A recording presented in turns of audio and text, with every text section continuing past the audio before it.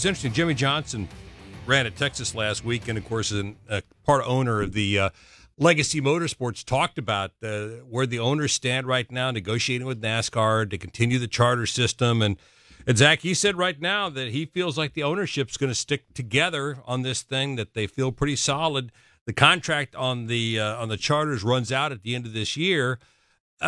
I think everybody believes something's going to work out at some point in time, but it's interesting to hear him say he feels like the car owners are going to stick together on this thing. It is interesting, but to me, it's not surprising because we've seen a lot of unity throughout this process, right, from the RTA and their negotiations with NASCAR, with the tracks, and all those stakeholders in whatever this process entails. So to me, it's no surprise to see that.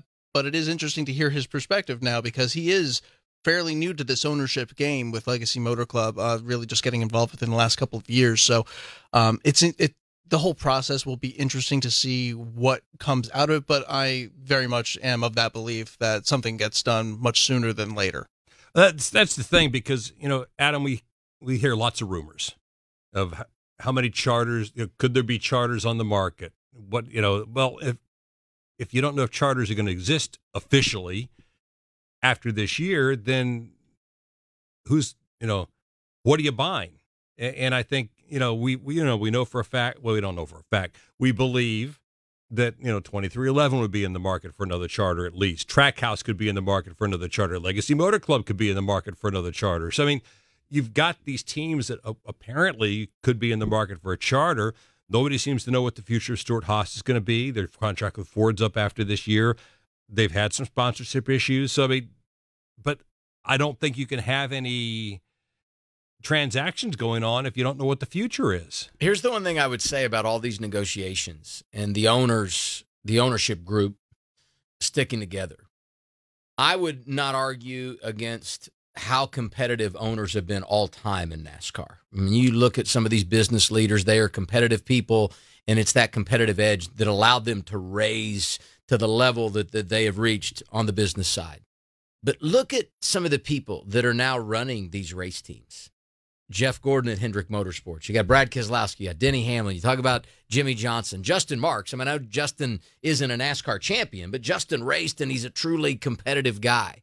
You've got all of these individuals that have experienced success at the higher levels of NASCAR, sometimes the highest, arguably the best ever, that are now going in and negotiating deals. Those are not the people that I would want to be on the other side of when it comes to competition. And if you get them together and they band together, it just stands to reason that they're going to be there to the bitter end to try to get out of it what they believe is truly theirs. And so this process is going to be interesting. And I'm not near as deeply involved in the business side and don't have the knowledge that Zach would bring, certainly. But everything I have heard would indicate that these teams are going to hang together as they go throughout the process, and we'll see where it lands. And hopefully we find common ground and get it done, and it allows the sport to advance in a very positive way. Yeah, I think everybody felt like once the TV deal was done that the rest of it would kind of fall into place pretty quickly. Obviously, Zach, that's not happening at this point. It isn't, but I think, it's interesting because we are a couple of months into the season now, right? We got this TV deal announced back in December. I do feel like there are expectations that we will have some sort of news on this, whether it be within the next couple of months as we hit the summer stride, maybe around the Olympic break, or maybe it is until toward the end of the season and things shake out a little bit more, right? I don't pretend to know what's going on behind those closed doors. I imagine there's a lot of red tape to cross for sure, but I think everyone is in this fight for the same reason, which is a passion and a love for NASCAR racing and its future health, right?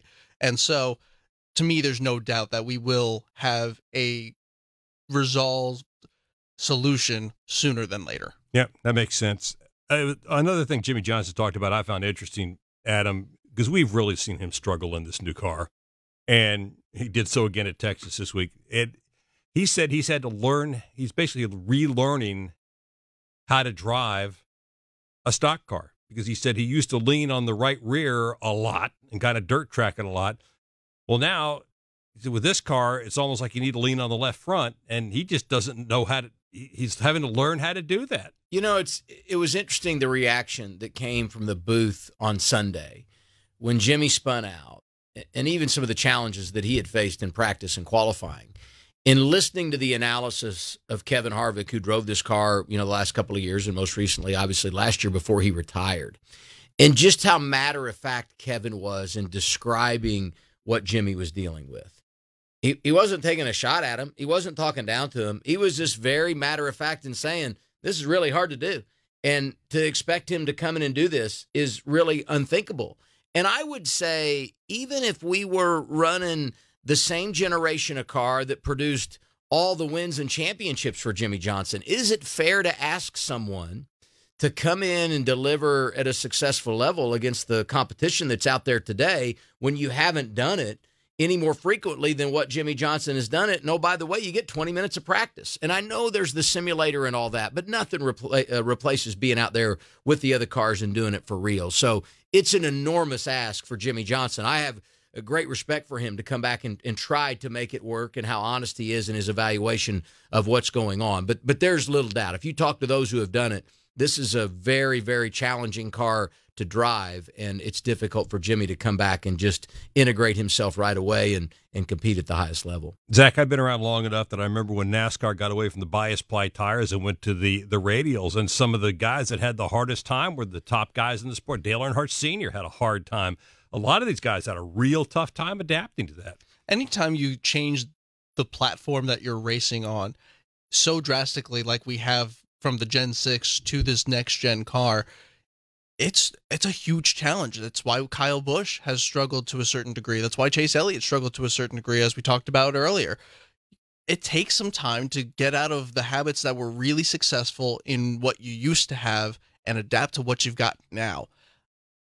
So far, we've seen guys like Kyle Larson, William Byron really excel with that. Denny Hamlin has really impressed me. The more time goes on with this next gen car, the more I'm impressed at how well Denny Hamlin has been able to manage this transition to the next gen car. Him and crew chief Chris Gabehart, they've somehow found a way to perfect, or at least get close to the feel that they are looking for to be successful. They've led literally every race so far this season in the Cup Series. So some guys are able to find that a little bit quicker than others.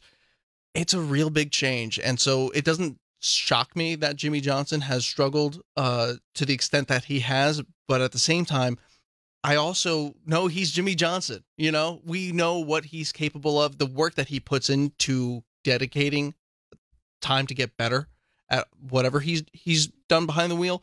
So it won't surprise me as the season goes on. I think he's got 7 more races behind the wheel of that 84 Toyota.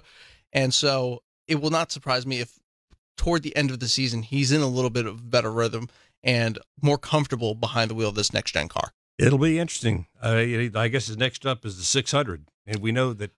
Well, he's actually doing Dover as well. He's doing Dover? He is. All right. That'll be a true measuring stick for him, right? He's won there like 100 times. Yeah, well, and he won the 600. How many times there? Yeah, that's right. Chad Canal said one time he could drive a washing machine around Dover and have a chance to win. So